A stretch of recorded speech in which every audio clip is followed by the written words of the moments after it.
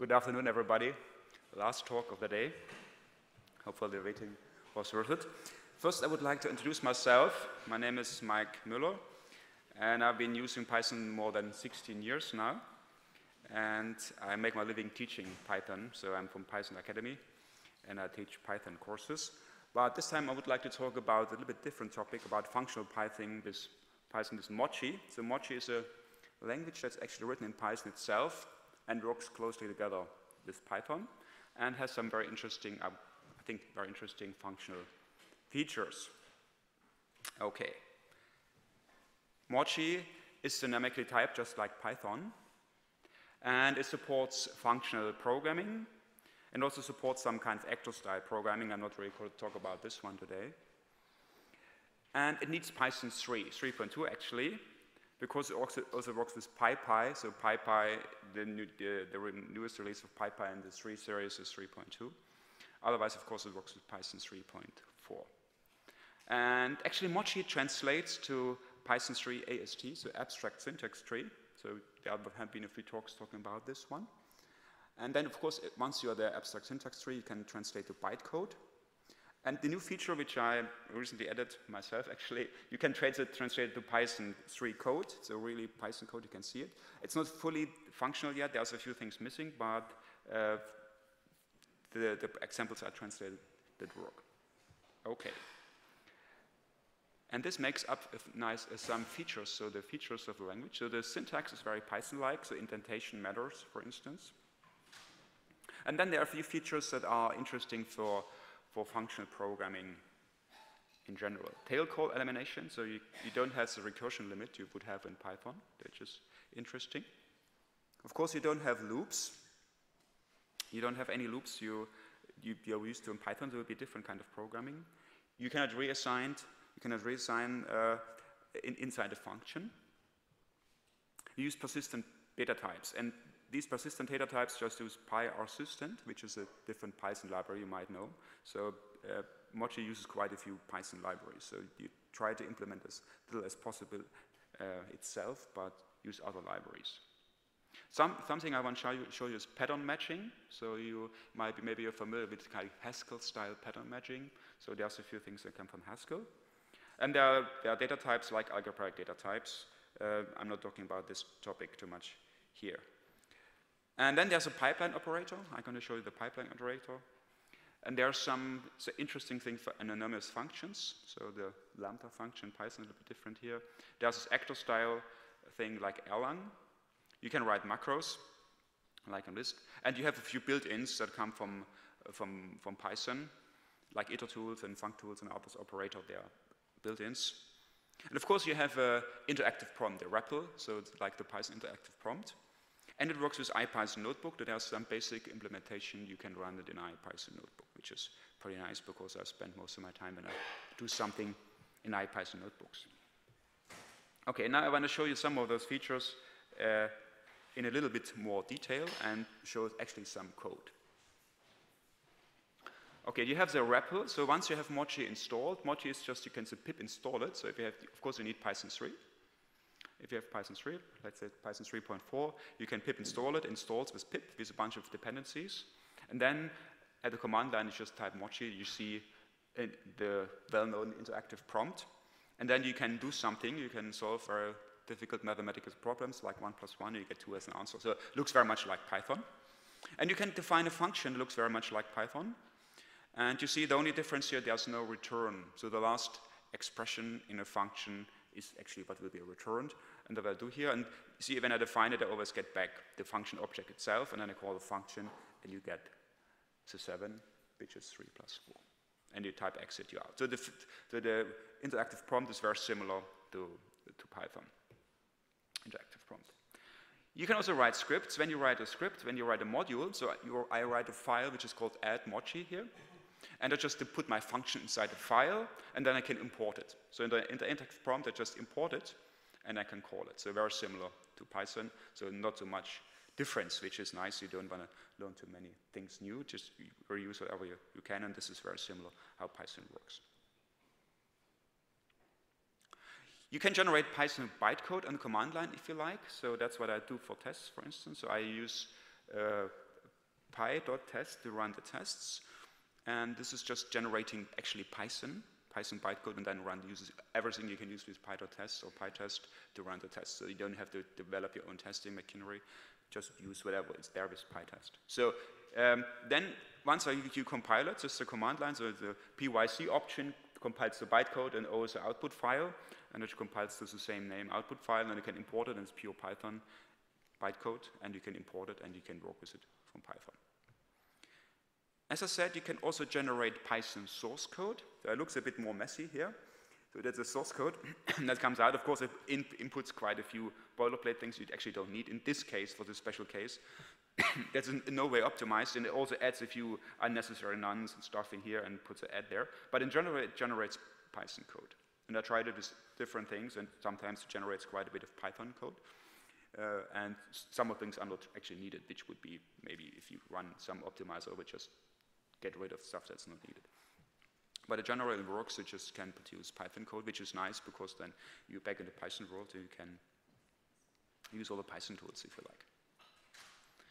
Okay, you can also use Python modules in Mochi. So if you just import NumPy, which is a very commonly used module in the scientific Python world for numerical arrays, multi-dimensional arrays, and you see what I'm doing here. This everything I did here is done in this notebook. I used the notebook to make the slides, and this is a notebook in Mochi mode. So you can, all the slides are made with Mochi if you want to say. Actually, I made this Python notebook, of course, but the cells here are Mochi cells. And then you see if I say import NumPy, and I can define this A NumPy, and this always returns it here. This is a representation of the array, which is a range, just like a range. And then I multiply A times 2, you get element-wise multiplication, and you get a result multiplied by 2. So you can reuse everything you have from Python. All the extensions should work, because it's just in the end, everything's just Python, which is pretty interesting. Yeah, so you can use also, if you want to write a Flask app, you can write a Flask app and just works with the Flask app. So there are some examples, an example repository, and one of them is using writing a Flask app, if you like. Okay. So the first thing, this recursive calls. So this is the example recursive function, so it's vectorial. So if I get n and m, if n is 1, I return m, otherwise I call myself. And this is a factorial. And typically, if you would do this in Python, then if you have more than 1,000 recursions, you get exceptions, and you could increase the recursion limit if you like. But here you don't. And actually, if you want to, you can look at the Python code it generates. So it's pretty interesting. It's just a while loop actually in the background. And of course, translating it to a loop, which is an interesting concept. And here, if you look at the timing, it's not totally very fast. Typically, so speed hasn't been a concern yet. So there's no optimization, but therefore it's just a concern that make it work in the first place. And then if you look at it, you see that's a very long number. I didn't print the number, it's a bit long, so just convert it to a string and print the length, so it's 35,000 digits of the number. So you don't want to see this number, so it's not going to be interesting. Okay, you can do this, this is kind of a Python-style function, but now, if you want to be a bit more functional, you can do pattern matching. Exactly the same function, but now written with pattern matching. So pattern matching is similar to Haskell-style pattern matching. So this is a pattern I match. So if I get an n, then I recall the factorial with n and 1. Otherwise, if I get a 0, I just return this 0 in this accumulator here, I return the accumulator. Otherwise, if I get n and the accumulator, I just call it factorial with n. This is exactly the same thing as we had before, but written in a different style. This is pattern matching. So if you know if Haskell, it looks familiar somehow. And you could write something like this. Once you get used to this style, that might be more readable than the other one. It takes a while, because it's a new concept. If you have never seen this, of course, it's a new concept. But now you have this pattern matching, you can write pattern matching. And the source code that is generated is a bit different, and you see the runtime is a bit slower. You see, the runtime before was 0.04 seconds, and this is 0.15 seconds, about nearly 4 times slower. So that's not optimized yet. And if you look at this Python source code, it generates a bunch of intermediate variables and stuff like this. So this can certainly be optimized and maybe make it faster as the other one. But this would be something. So if you like this, play a little bit with Haskell or something like this, then you can use the same pattern here, and at the end you end up with Python, and you can use the rest of the Python world. So this is pattern matching. So if you have a list with the numbers 1, 2, 3, and then you see that's actually all of them is done in Notebook. That's a Notebook cell, and then it spits out this down here. You see, I will treat this in a minute. P vector, it's a PyPy data structure, a persistent vector, just a list that you can immutate, so to speak. So you have my list, and then I match the pattern, you see, and I have this, if this list here, this is an x, this will return the x, because I match this 1, and x can be anything, so there has to be a 1 and a 2, and anything, so it returns my x, everything else will return none. This is a typical pattern matching thing. There are some rules to it. There's no real, if you look at this, there's no real documentation how the pattern matching works. So that's something we want to do, write some documentation that is actually kind of useful. So it works, but you have to document how it works. The same thing here, you see you have this add operator, this ampersand here. It's very similar to the Python star. So it's matching all the rest. So if it's a 1, then no matter how many other elements you want, and then you want the rest, and you see it gives you back down here the 2 and 3. So you have this different style of matching. Just as an example, you can do this matching here, and then you have this match, you get something back. Okay. More pattern matching. For instance, you can match something like this, a FizzBuzz function. Depending on the arguments you get for n, the argument for n, I do something different. So if n is evenly divisible by 3 and 5, I get FizzBuzz, is only that.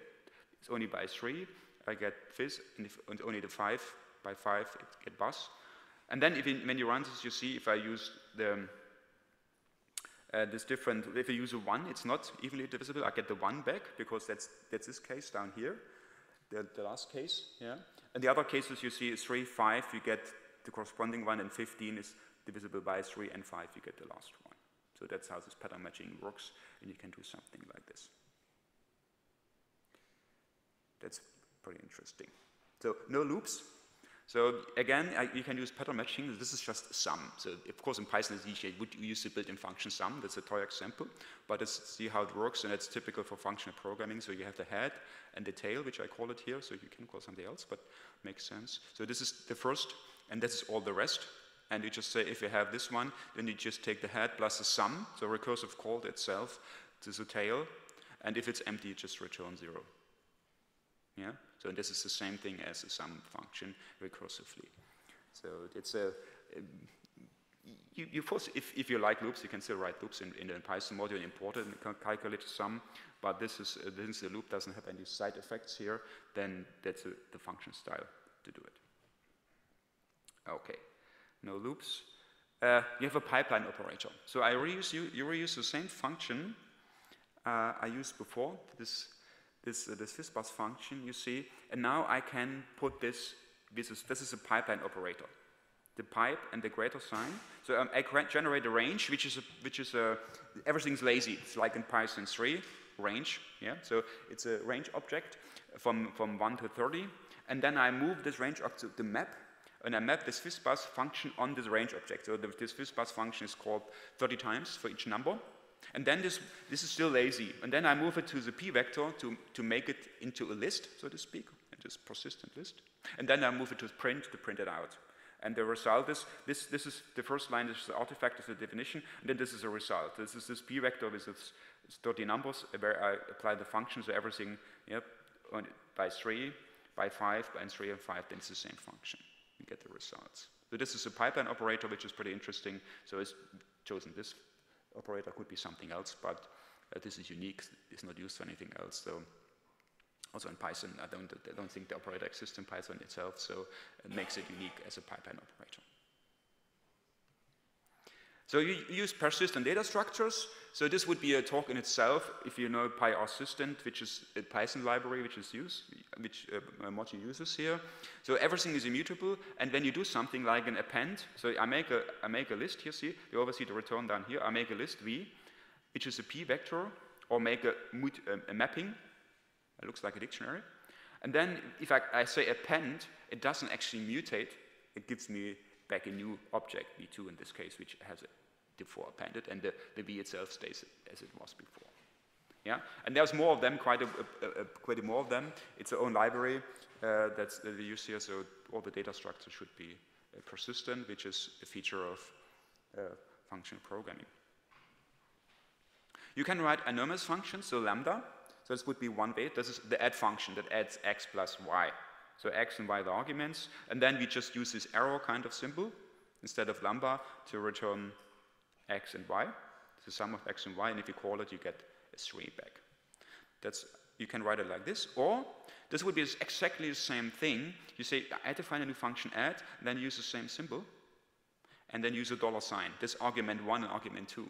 So you don't have to even name them, and then you just get back, when I call it, the sum of the 1 and 2 is 3. So that's one way of writing anonymous functions, which can be handy once you get used to it, that this $sign has this meaning. So you can do something like this. And so, for instance, you could do something like this. I map, and I define a function here that says, takes the first argument and multiply it by 2, and map it to the 1, 2, 3. That's just it's like list comprehension, x times 2 for x in a list, pretty much, in this case. But you could do something else, and this would be a p vector, so a persistent vector. If you don't do the p vector, just get a map object, you wouldn't see anything, because it's lazy. But that's how you can write anonymous functions here. So it also, as I said, it runs in an IPython notebook. There's still quite a bit of room to improve, so there's a basic kernel actually implemented by Matthias Bosones, I think is his name. He's a IPython core developer, and I just inherited the project. It has some basic functionalities. There's still a few things missing. There are no call tips, no magic functions, and there's also some kind of problem when that standard error goes to the console instead of the notebook, so I have to resolve this one. But in general, you just type in a cell and you get back the result, which is nice to play around with it. So it has a notebook mode, and you can use it. And we just, because I have a few minutes for questions. And the status right now. This is still a very early project. It has a working implementation, as I'll show you. It works and does pretty much what the features say, but it's still pretty early phase. So it needs more tests. So I wrote a few tests. Actually uses PyTest, which is nice. So you can use all the PyTest machinery to automate the test. Every few tests. You need more tests. It doesn't cover everything. It needs more documentation, so right now there's not much documentation. There's just a README file which shows what I have here, a few more things in there in the README, but there's no real documentation, of course, and there's nobody really using it yet, but it might be interesting if you want to get in functional programming. So it's a new language to some degree, but still uses so much of Python, so you can use all the Python ecosystem, and you don't have to invent anything new. Good. So it's a I made a very short talk, I think. So I'm planning to have a sprint here at EuroPython if you're interested. So I put it up on this wiki page. So if you want to sprint and if you're interested in functional programming in general, there might be an idea just to sit together and do something. So since it's very early, you still can form the project. We had a sprint at PyCon US, and there are a few people that had some ideas what to do, to write some more formal things, formal language things, and have some more testing, and so there's something going on there. But if you're interested in functional programming, it would be nice to sit together and look at this source code and do something with it.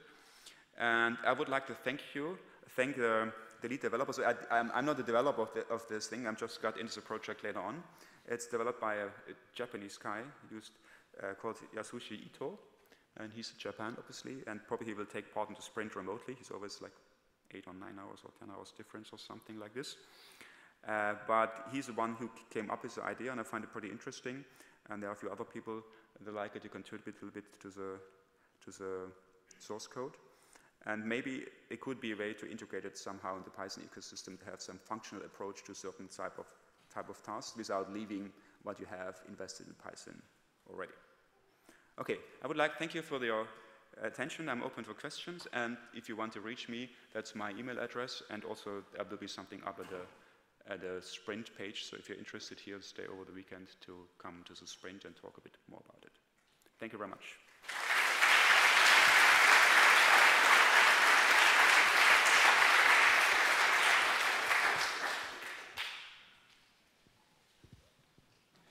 So where do you see the project in, let's say, 3 years? Excuse me?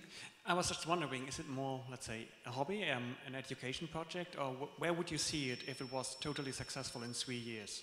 would it be part of Python language, or maybe the pattern matching would move there? Or? That's a good question. I don't know yet. So right now it's just a very interesting project. I don't have a real use case for that. I need it for something also. It's more like an interesting hobby project to do something just because I'm playing this functional programming for a while. But I like Python also, and this would be maybe a good, interesting approach to see if it works to have some functional stuff sitting on top of Python. That's what I like. Because if you use Haskell, it's a different language, totally different ecosystem, and you have to do totally different things. Here you can reuse a lot of your Python knowledge, but you have a few more interesting ideas that might be useful for certain type of problems. But you don't have to decide, I want to do only Python or only Haskell or something. It's very easy to go from one to the other. That's what I think. Right now it's just for interest, but maybe somebody has, some people really like, some people that come from function programming, come to Python, they miss a few things. That might be interesting this way. So that's just the status of the project. Okay, thank you.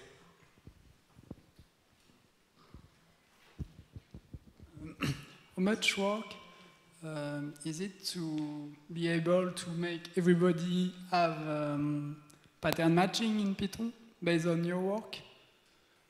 If I want to backport what you have done on pattern matching, for instance, in Python, how much work is it? I don't know if I can understand your question. If you want to put the pattern matching into Python, on how much work it would be, is this a question? Yes. I don't know how much work it would be. This is a totally different parser. You parse the source code and generate Python. That's a very different thing. So you sit on top and you generate Python, and then instead of writing all this Python by hand, you just generate it from a much more convenient source code. But in the end, it's just Python. If it's AST or bytecode or Python code is the same. I don't think there will be any chance to get pattern matching into Python before Python 4 or 5 or whatever. I don't know.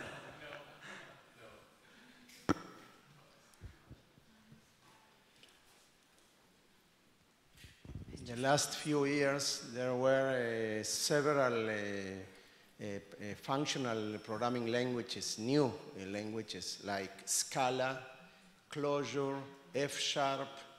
And how do you see Mochi or Mochi among them? Also OCaml, where it will be, you think, in comparison with all those that most of them are based on the Java platform? Yeah, so F# is in .NET, but the other ones are Java-based. Yeah, so that seems like it's a common, but you have this Java language which can solve a certain problem, and on top of it we have Clojure which works with a JVM.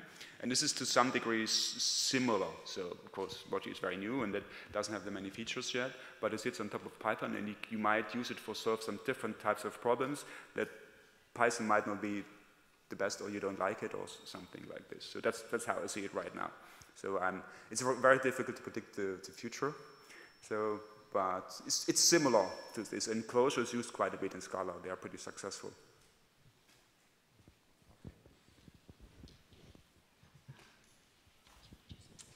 Hi. Are there doc strings in Mochi? I don't know. I think so. I haven't checked. There should be. So. I think there should be in there. Otherwise we put it in. So if something is missing, put it in. But it shouldn't be difficult. But I think there should be there. Okay. Yeah. Thank you for the really interesting talk. It's it's the first project I see where people compile something into Python bytecode, and so kind of thank you for opening the floodgates of like having a bunch of languages on the same platform, which I think could be useful, and because many people are missing different features, and now they don't need to go to Guida, but they can just roll their own. And I have a small question. So in the example with the pipeline, it seems like you partially apply in map, and I was wondering, how do you figure out whether you partially apply function or not? Because in Python, like, it would not be very clear. Like the number of arguments can be varying, and so how do you know how this works? Because this is normal Python map in the end, right? Yeah, you have one argument, you have n, and you apply the function fizzbuzz to all this, to everything in the list. Yeah, so basically... Iterates through the list. It's just one argument forever. It's just like a list comprehension. Yeah, but what stands between the second pipeline and the first and second pipeline, it looks to me like partial application of map. And then it would be applied to something that goes through the pipeline. So I was wondering how it figures out that here it needs to partially apply it, whereas in some other places it... Yeah, so you see, it takes map as a first argument and then gets, with a pipeline operator, gets all the other arguments in there. It's like map will apply to a list. In this case means apply map to this list of, apply map to range map. Yeah, I understand how this works. I just... what I don't understand is how the parser understands that in this case map should be partially applied. But if for example, I wrote print fizzbuzz in the middle, it would probably need to, it would need to fully apply print perhaps, or something like that. Or maybe also, so I was wondering how this works in practice. Maybe I'll come to you. I don't know in detail. We have to look at the source code, how it works, so I don't know.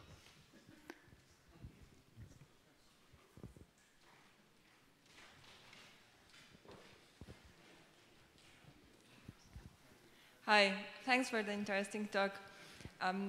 What was the inspiration for the name of the language?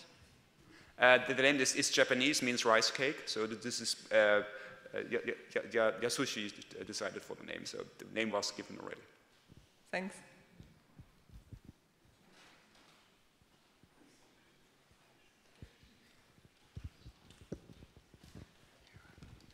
I've got two questions. The first, so you've got all these persistent data structures which are really wonderful in other languages that have great multi-threading, but in this case it seems like a lot of that power is just lost. Are there plans to somehow magically support more threading around these persistent data structures? It runs with PyPy. So if you saw the talk before, the STM works and PyPy is doing the right thing, PyPy should probably figure this out itself. I'm not sure. So that's one thing. So it's just Python bytecode, it works with PyPy. That's why we say we need Python 3.2, because PyPy right now is in most modern version is 3.2. That would be probably the easiest solution, just use whatever's there, because doing it yourself could be a lot of work. Right. And the second question was about the actor stuff. When you have these actors running, what are they running in separate threads, different processes? Is async? They use event-led, I think. Okay. So they use event-led, and I haven't worked with the actors yet, so I cannot tell you much about the actors, but they use event-led to just give you a nicer syntax to use it.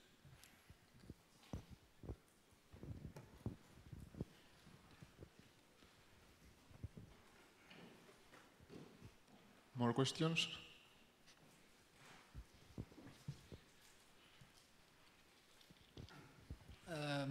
Which technique do you use to optimize tail recursion? It's not optimized, it's just rewritten in a loop. So if you look at the source code, you can translate it with a translator. You can look at the source code, it's just a while true loop and just translating it to a loop. You generate the intermediate function, stuff like this. When you have mutual recursivity, you transform, let's say, 3 or 2 functions in a big loop? Or do you just handle recursion with one function? It's just one function so far. Okay.